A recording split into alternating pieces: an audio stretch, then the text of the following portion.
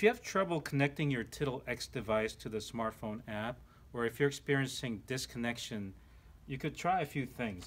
First, tap on the Tittle device a couple times to see if it powers on. If the battery's been drained, then you will not see anything appearing on the LED screen.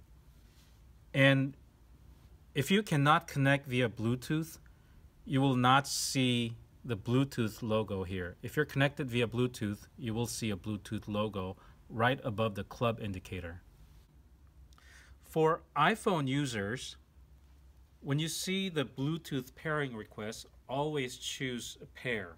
If you want to change your Tittle X device, for example, if you own multiple Tittle X devices and you want to switch to a different Tittle X device, you can go to Settings, Bluetooth, and unpair the existing Tittle device.